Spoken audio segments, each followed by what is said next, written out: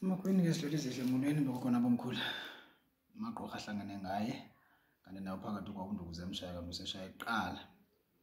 Ntombi yayibulisa iyamqoma ikhoza athi intombazana kwesheli ndiyakubulisa. Umkhulu Mahlebo, umkhulu Mahlebo, umkhulu Tshawe ezansi Eastern Cape enqanqarho eMaclear indawo. Okokuqala ke umkhulu Mahlebo ungena exolisa ngokunqaba. Ngicela uxolo ngokuthatha ithutyana nje lidana ngokufaka enye ivideo elandela ivideo beziphumile. Ndonganyelwe ngumsebenzi. Umkhulu Mahlebo ubhizi kakhulu, uhlala exakekile. Bayazi ke abaziyo. Kwesibini ngithanda ukubulela kakhulu abantu abeza kwispecial sikamkhulu Mahlebo ebenaso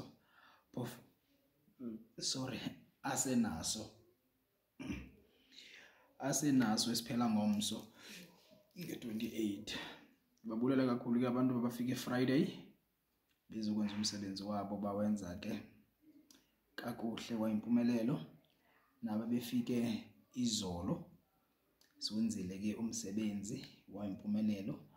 Nabo befike namhlanje ingabe nisezaba busy ngabo khona ngoku midnight. Sizaba busy ngabo. Nabo basendleleni abeza kwi-last date ngomso. Ndiyabulela wonke lo muntu lowo othathelwa inxaxheba leyo ukuza kwi-special sikamkhulu Mahlebo esikhona. They will never regret ukusuka kwindawo ngendawo. Ndiyabulela abantu abasuka around Eastern Cape. Ndiyabulela abantu abasuke eKZN, ndibulela abantu abasuka eJoburg, ndibulela abo basuka eCape Town, ndibulela nabo basendleleni abasasuka khona eCape Town naseJoburg naseKZN, abanye babuye ePE. Ndiyabulela kakhulu kabo bantu abo. Bazawufika futhi bazofika bephephile, akho kwanto ezakwenzeka kubo ngoba basendleleni bazofika kwaMkhulu Mahlebo, bazawusebenza bahambe futhi beziva ukuthi bangabanye abantu njengaba bebefikile basetyenziweyo, bahamba beziva ukuthi hayi ikhona into esiyenzileyo kwaMkhulu Mahlebo. Ndiyabulela kakhulu kubo bonke abo bantu abo. Ndibulela nabo bebefuna ukuza bangakhange babe bayakwazi ukuza ngenxa yengxaki ezizabavelela ngezaqhuphe. Akuphelanga izinsuku mabethunana, akuphelanga amathuba. Lento ingxaki vele into edalwe nathi singabantu. Ungathi wena ngoba wehlelwe ingxaki komzizokugqibela kwi-plans obonazo zoba uzawuza kwaMkhulu Mahlebo uzibuza into yokuba why wena, okanye ucinga uba wena mhlawumbi ungumntu apha owehlelwa zingxaki ezikhethekileyo ezingafani nezabanye. No, bekumele laa nto wehlele ngalamzuzu ivumele. Uzalifumana lakho ithuba loba uzofika kwaMkhulu Mahlebo usetyenzwe nawe ufana nabanye abantu ekuze zakho izinto zize kuwe. Iyabulela kakhulu umkhulu Mahlebo ngoba abantu abambisene nabo kakhulu. Enkosi. Alright. Ndidiniwe mabethunana kakhulu, andifuna ukuxoka, ndidiniwe. Umzimba uyandiyatsho but ke khethile. Namhlanje ndiza netopic eyi-1 ezindidi ezimbini, imikhovu. Ndiza nemikhovu namhlanje. Ndizayicacisa ke mna ke imikhovu ngokuyazi kwam. Andithethi umkhovu waziwa ngomnye umntu, ndithetha ngale yaziwa ndim endiyaziyo mna ndinguTshawe. Imikhovu endiyaziyo mna ndinguTshawe Mahlebo ngumkhovu oyinto eyi-1 but owenziwa kabini ngendlela ezimbini ezahlukene. 1, xa ndithi ngumkhovu oyi-1 ndithetha ukuthini? Lo mkhovu oyi-1 ndithetha ngomntu. Umkhovu ngumntu, ayikho enye into ekuthiwa ngumkhovu mna ngokwazi kwam ngaphandle komntu. Umkhovu ngumntu ufana nam nawe, but lo mntu lona uye wathenywa. They tamed the person. Njani? Imikhovu njengoba nditshilo ndithi mna ndizawuthetha ngomkhovu oyinto enye kodwa owenziwe kabini. 1, umkhovu wokuqala endiwaziyo ngumkhovu whereby uthwebula umntana wakho omzalayo,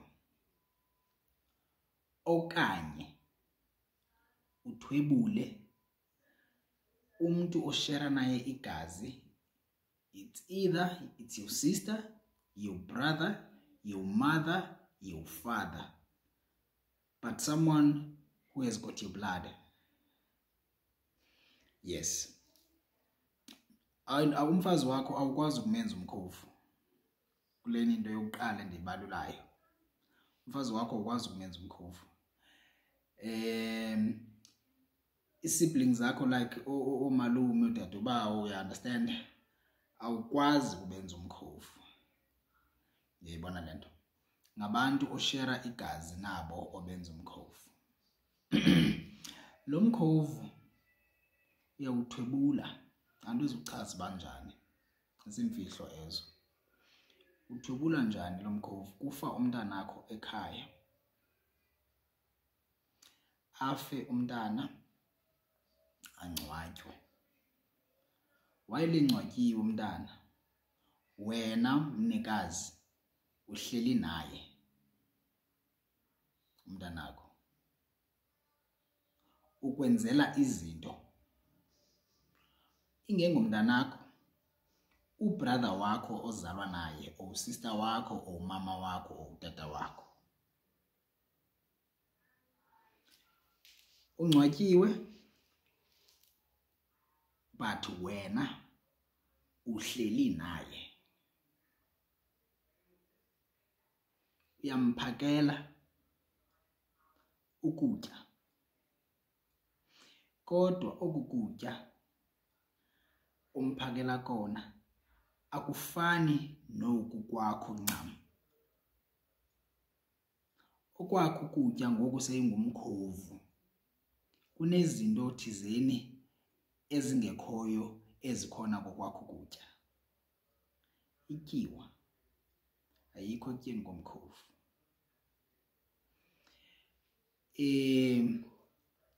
Phinde ke ngoku kushiyana ukuthi ufundise njani umkhovu wakho. Uthwetyulelwe ngubani, okanye wena mthwebuli uthwebule kanjani. Umkhovu utya into oyityayo wena mnikazi wawo, kodwa ingafani neyakho ncam. Ukutya komkhovu ixesha elinintsi kuye kungavuthwa ncam. Remember, isengomntu lowa like njengawe, ngoba wena ungumntu ngohlobo lakho uba ungumntu. Yena ngoku sekefola under icategory yobulwane, isilwanyana esithile, ngoba uzawukhula umsilanyana wakhona obangaka. Yabo bangangomnwe okanye ube mdana nje iminwe emibini xa idityanisiwe, kodwa udluli apho umsila wakhona. Ufika umsila wakhona phaa egqibeleni unetshobanyana eliround ngathi lengonyama. Buya ukulibona itshoba lengonyama, into engathi iround nyana, liba njalo ke. Umkhovu, mina ndithetha ngento endiyaziyo, andithethi ngento endiyayivayo, you understand? Umkhovu umnyama, jikikhala tsu, noba umuntu mhlambi ungumuntu light skin or ngumuntu omhlophe, but xa usengumkhovu bamnyama, like mnyama kakhulu. Bemnyama ngathi ngumsizi, ngathi imbiza le yesiXhosa. Amehlo wakho ayajika. Le ndawo emnyama kuwe le ibabovu kuye okanye ibe blue. Amehlo womkhovu.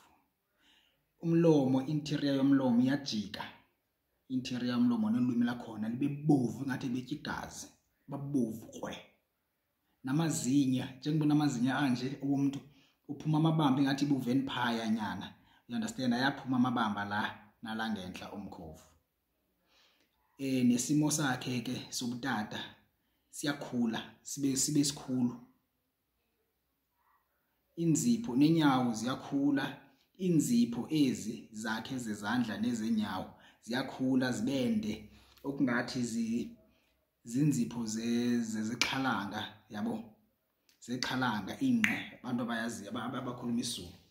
Xhalanga ke thina ke amaXhosa. Ziyakhula ube izinzipho ezinjeya omkhovu. into njalo ke lo mkhovu endiyaziyo. Owesibini umkhovu, aba bantwana bethu balahleka mihla nezolo. Ufike kuthiwa umntana ugqityelwe yeshop, intombazana thizeni endala kuma 16 years igqityelwe yeshop, umfana othile una 20 into years ugqityelwe endaweni ethile, ugqibelwe unxila, wagqibelwa wathi, you understand? Ubiwe literally, uxhwithiwe, like uxhwiliwe, ufakwe emotweni, kwemkiwa naye, kwayiwa naye kulo mthakathi okanye kulo nyanga mthakathi. Ngoba abantu abasebenza ngemikhovu kakhulu zinyanga mthakathi. Sezinyange zithanda izinto ezibucayi, sezinyange zithanda ukuthakatha kakhulu, sizwe zisebenza imikhovu. Ubiwe wasiwa kulo nyanga ephila, fana nami nawe njengoba ndithetha. Xa ifika le nyangi le, sorry, xa efika lo muntu kusiziwa naye ne, ufika ebotshiwe, like ubotshiwe mos ne, uvalwe nomlomo, fika bekwa lo muntu. Xa ebekwa lo muntu kune powder emhlophe, ine particles ezimnyama ezincinci, ubukuyibona alkaline, ngathi i-powder nyane ebufana ne-alkaline kanje. Enye ziyehluka ezi powder ziyi-3, but zenza umsebenzi oyi-1. Ezi powder, enye ifika imhlophe ine particles ezincinci ezimnyama, enye ufika yellowish kungathi color ye-custard kanje, i-yellow ya. Enye brownish ngathi i-chocolate edibene nevanilla kanje, i-color yayo ya. Leya powder igalelwa apha esandleni. Lo muntu lo okuzwe naye umbamba entanyeni, like umbamba so njengebelele ne, okanye njengebelalisiwe, umbambe kanje, umvusa inhloko ibe ngakuwe, umkhafulele lento, iqhume lento. Xa iqhuma lento, ipoison lanto, la powder, uyeva ke, iqhume leya powder apha kuye. Lo muntu uzolala, uzocollapse, uzofeinta, izaba in between life and death. Izaba lapha yena in between life and death. Akazufa, but uzaba in between life and death. Then inyanga izomhlalisa for 3 days elela hlobo. After 3 days kunezinto, secret rituals ezithile ezenziwayo izozenza lenyanga, izilile la nyanga, ayithinti mfazi, kunezinto engazithintiyo, izilile. Emveni koko yenza some rituals ezithile, iye kulaa muntu, wandithi laa muntu ufile kuwe wena muntu ombona ngamehlo ongaziyo, but umuntu owaziyo akafanga laa muntu in between life and death. Ngumntu ose-ready ukwenziwa nantoni na, you understand? Angaba i-robot, angaba nantoni na, u-ready ukweza state, akana will, you understand? Akasafani nami nawe. Then kuza kwenziwa ezi ritual pha kuye. Kunezinto ezifakwayo apha kuye emzimbeni lo muntu lowo. Hayi lento kuthiwa sisikhongwane, nixelela ukuthi sisikhongwane. Kunento ezithile ezifakwayo apha emzimbeni so that azokwazi ukucontroleka that person. Leyo ke imikhovu ile ohambayo uyoyifuna, mhlawumbe uphume uyoyifuna eMozambique, ubuye uzoyifuna kwaTshawe.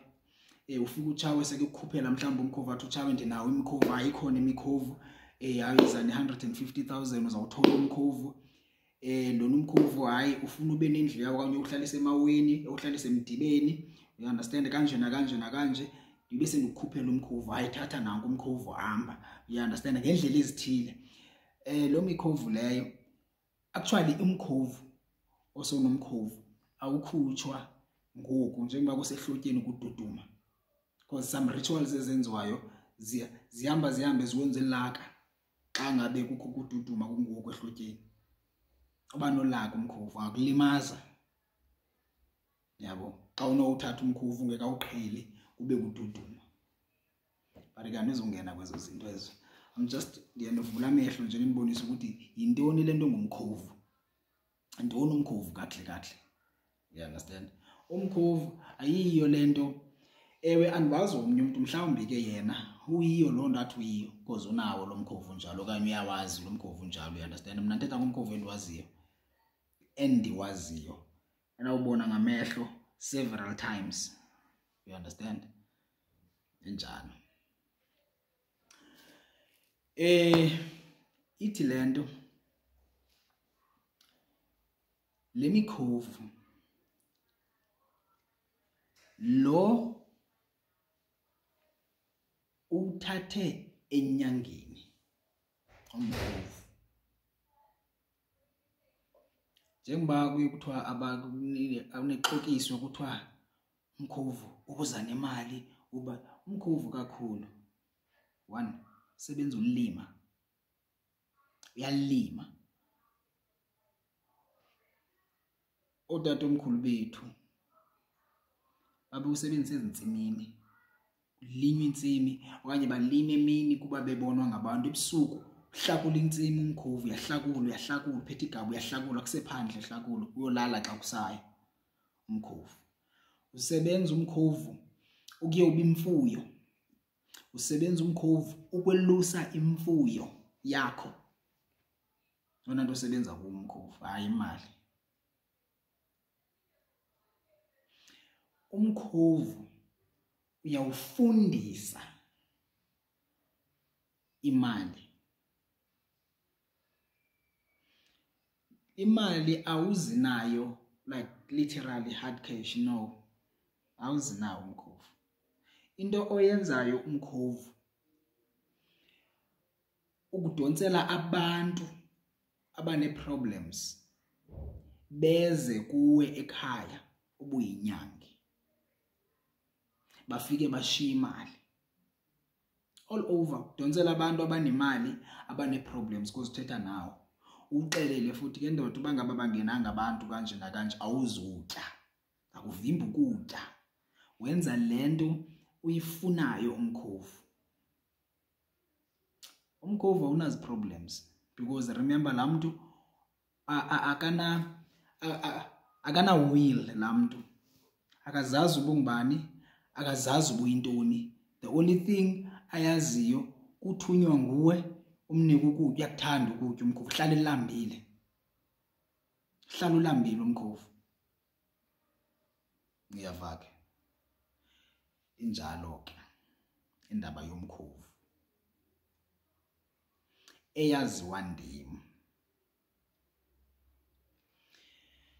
Lo wakho umkhovu mhlambi uthathe wena, gazi labo kwenu, gazi lakho, mntanakho, you understand. Lo mkhovu lowo unezinto thizeni ozenzayo kuwo, uzokwazi ukufakela imali xa ungumntu owenzele imali lo mkhovu. Xa uthe ke lo nkohlakalo baka inkohlakalo leyo, xa uthe lo nkohlakalo wayenza uyenzela imali, kukhona into thizeni oyinikezwayo oyenzayo kuwo. Xa uyenza kuwo lo mkhovu lowo unikeza amandla wokwazi ukufaka imali ekhaya, uyayifaka ke imali, akudla udlale, ifaka imali ukwedlula lowa owunikezwe ohambe wayothenga enyangeni. Ndazi noba kuyavakala. Kunjalo ke abantu basekhaya.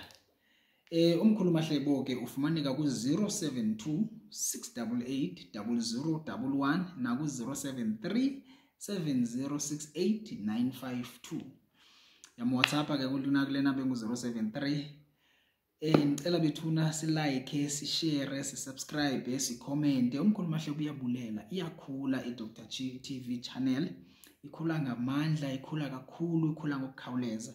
Uyabulela ngenkxaso, uyabulela ngesupport yenu, uyabulela ngokubambisana, futhi uyabulela ngenhlonipho eninayo ku channel yakhe nengabe nim-approacha ngayo, futhi uyabulela umkhulumahlebo nangendlela enimbonisa ngazo abo bake bazidine bathathe ifoni bandifonele besithi mkhulu thina asikufoneleli ukuba sifuna uncedo, sikufonelela ukuba sithanda inqubo yakho, sithanda indlela osifundisa ngayo, sithanda nendlela owenza ngayo izinto ngokwahluka. Sicela ke ungafani nabanye ababenza uAB noC noD. Cela uyibambe kule ndawo uyibambe kuyo. Ndanithembisa ke abantwana basekhaya into yokuba akekho omnye umkhulumahlebe enizawumbona, nawuhlala nibona lo mkhulumahlebe onje.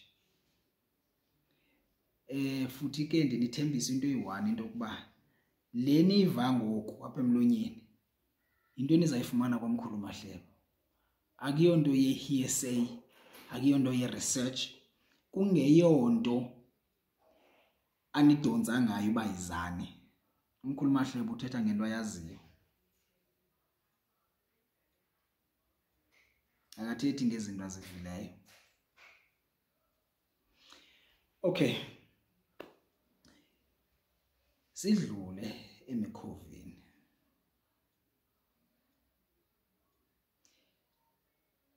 Sibuye sicacise kwakhona indlela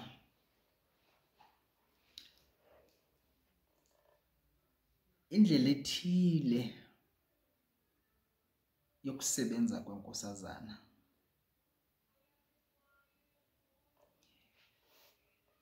Inkosazana abantu baye bandibuze mkhulu, hey siyabona ubunolwazi nje olunzulu kwenkosazana. Sicela usicacisele kakuhle mkhulu. Siyazivile ividiyo ubuke wayikhupha ujulile mkhulu, kodwa sicela uva inkosazana le kakuhle isebenza ntoni. Inkosazana is one of the spirits ekwazi ukunikeza hard cash. One of the rare spirits ekwazi ukunikeza hard cash. Kodwa it does that only if you are willing to give it back ubomi obuza replace the energy ezabiyisebenzisile ukwenzela hard cash. Ayikho into impossible kwinkosazana. There was a guy yase Vryheid, bangubana lozoyitsho but yase Vryheid, ebendiyise echibini likagogo. Ithe bawutshawe mna ndincame leyo, ndicela ukuhlangana nayo. Siyile sayokwenza loo nto besiyenza, senze zo process besizenza. Kulo kukuzincama kwakhe zoba yena uxolele nantoni na uzawumelana nayo nyani, futhi ube yindoda umfana wasemzini. Sorry, ube yindoda umfana wasemzini, wanyamezela wajamelana nayo into ebefanele bajamelana nayo. Kodwa into engumnqa nami endisayothukileyo ngoku, akhange ndifune izinto endizaziyo iqela uzifuna kuye. Ise yathi kuye makacele nje into ibenye ngenxa kamkhulu wakhe owayeyinyange owayehlala kwaNongoma.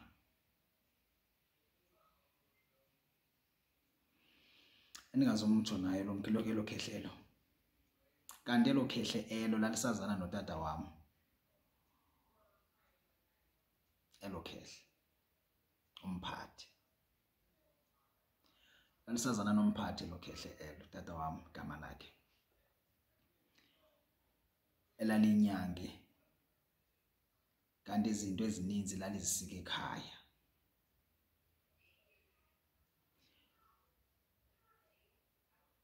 Sithe xa sigqiba ukwenza yonke lento besiyenza, yathi cela into ibenye, andifuni nanye into kuwe in return.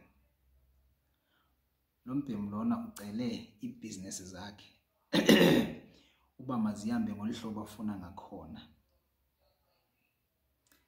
unikezwe only an appointment letter. Mhlawumbe ngenye imini uzawufika naye apha ku Dr. Tshawe TV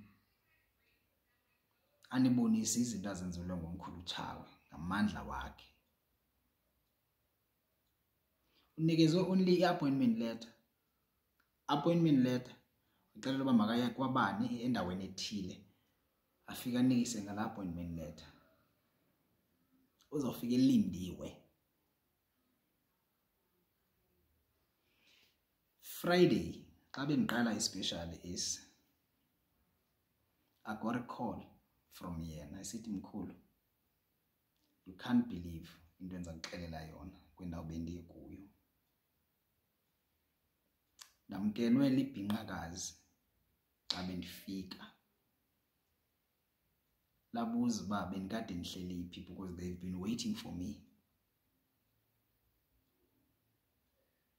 Elibhinqakazi elendithathe landisa kuboss walo.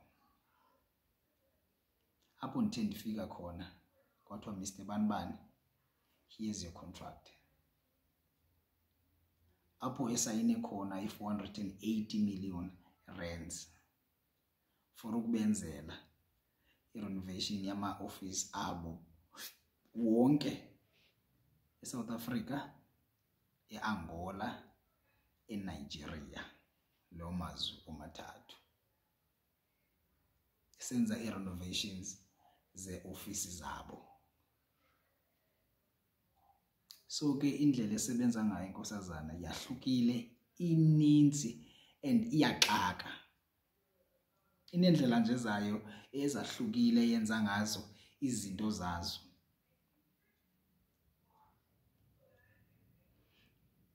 Phendula kwakhona lo mbuzo wabantu abadla kunibuza uba iyayifaka na imali endlini. Yes, it does. It is one of the spirits esibeka imali endlini. And mostly inkosazana into eyenzayo, as much as because uza no hard cash, idla ngobeka i-gold coins or silver coins. So hlobo elithile le coins eli-gold, pure gold or pure silver, ibeka lona endlini. Ikuxelela ukuthi take this isendaweni yoyithi awusokuliswa xa ibekwe inkosazana yakuguide. No one okusokulisayo ekubuza questions ba why did you take this, kwenzeka lento efunwa nguwe. Ufumana imali, umzekelo uthathela gold coin wayisa kuloo ndawo ethe yise kuyo, ufumana lo mali equivalent to that coin. You understand? But you must know, I won't lie to you, there are consequences, okanye conditions, I will put it that way. It doesn't just give you for nothing, because it uses energy. So it needs to restore the energy within le isebenzisile. Ndiyabulela mabethuna. Ndiqonda uba manenzele le video khawulezayo. Mhlawumbe sizawuphinde ndinqabe kancinci, ndibanjwe ngumsebenzi kakhulu.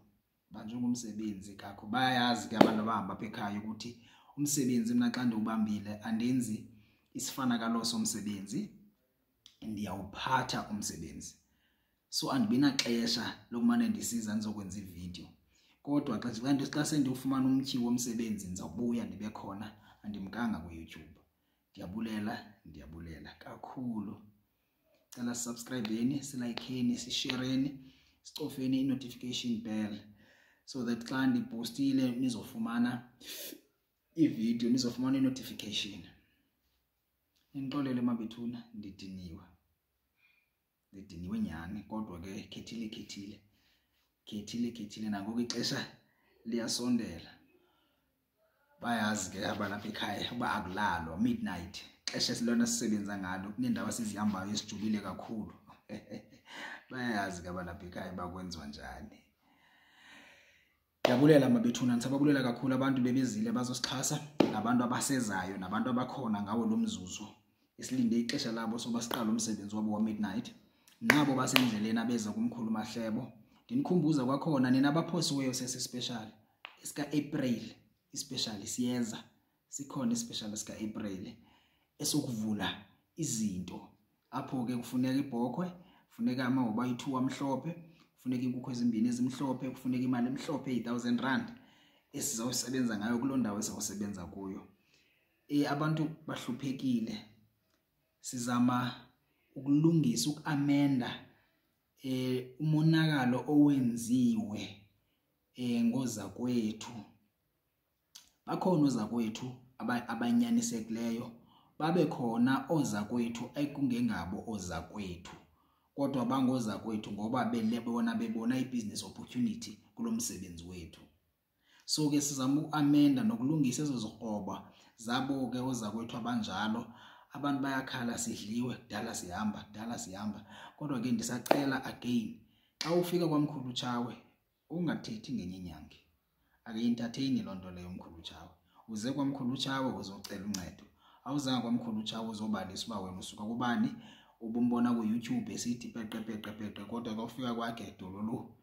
Yabo, asi-entertain loo nto leyo. Kodwa nani buza kuthi kanti nenze izinto ngendlela, siyanicela madoda, kuba kaloku igama lethu lobunyangi liyashukuxeka kakubana.